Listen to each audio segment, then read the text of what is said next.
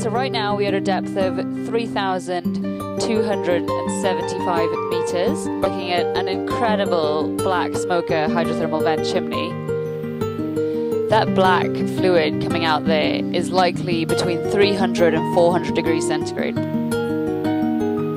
These ecosystems are literally islands or oases amongst what is, I mean, it's really cliche, and the deep sea is definitely not a desert, but relatively islands of abundant fauna, islands of life in what is a usually desert-like deep sea floor. Oh, this is so cool!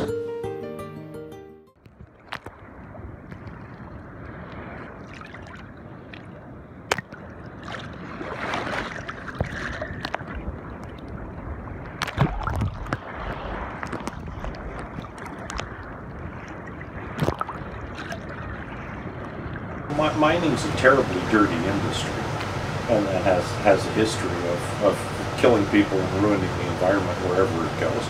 I'm sure offshore mining will be no different. You know, people want metals and want to drive a car and want a modern way of life, and that means you rip up the environment and pollute the water and pollute the air, smelting and leaching stuff. A sulfide deposit is something the size of the Superdome, and you're basically going to come in there with a giant cutter head and just, you know, cut it down to zero. So I mean, think of the Superdome, you know, 10 stories high and a giant rotating cutter, and just imagine coming in and cutting that straight to the flat level. That's basically what mining sulfides is.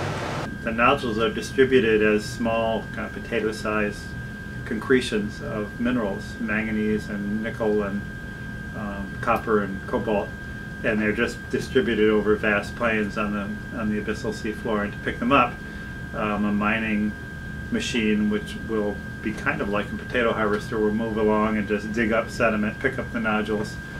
So it'll disrupt the top 10 or 15 centimeters of sediment, which is most of the habitat of the seafloor, and then pump the nodules up to a surface vessel. Don't forget, when you drag a big bulldozer across the bottom, you can kill everything that you move across, right? So it's 100% destruction. And then you stir up a cloud, and that lands on some of the other little things a little farther out. There's a sort of a secondary range. First thing that strikes you that it's really quiet and still. You know, nothing is moving around. The currents are very weak. A little bit of current, but you know, not very much. Lots of things like sponges and giant protozoans that form shells or tests that make structure that animals live on.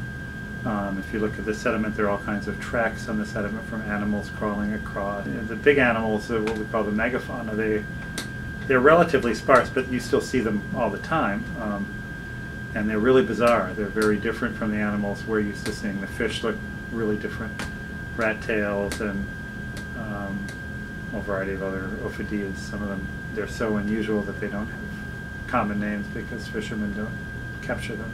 The animals there are giant anemones. We have actually video footage of an anemone with tentacles that are 3 meters long, so about 10 feet long, and it's just anemone a meter high, and its tentacles just are trailing out, and there's very weak current for 3 meters.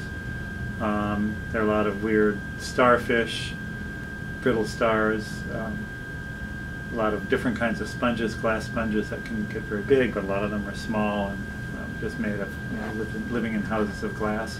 So it's a really different kind of fauna, and one of the things when you work there is you're struck with how much diversity there is, lots of different kinds of animals, how weird they are compared to what we see in other environments. The communities are very slow to respond.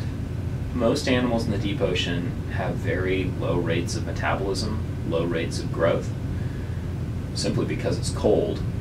Even just a very small-scale scientific dredge, we still see the tracks of those 30 years later on the mud. They look like they were made yesterday.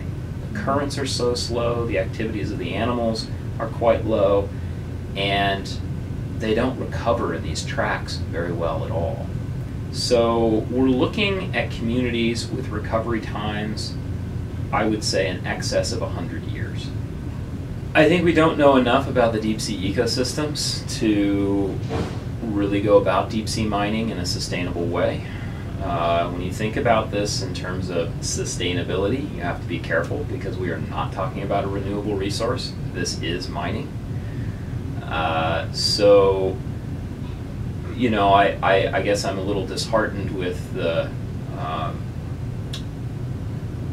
with how all of this is coming about. I hope that the International Seabed Authority continues to enforce its regulations and that we can get a lot of environmental baseline work done before mining starts in these various habitats.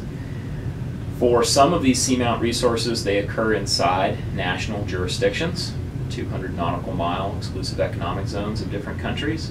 And right now, the impression I get is that a lot of mining companies are taking advantage of the poverty in developing Pacific Island nations. And they're going to go into these countries' EEZs, strip out these mineral resources, pay the governments a tiny fraction of the money that they will make for what will be long-lasting environmental harm to these communities. And so I guess the way to put it is I'm extremely cautious about deep sea mining. I think the deep sea is the last frontier in lots of ways, in terms of minerals, but also in terms of understanding nature and biodiversity. I mean, it's really, really poorly explored and has all kinds of amazing things to discover in it and insights into biology and evolution and biotechnology. And so I think we really need to do a good job of understanding and protecting it before we really kick the poop out of it.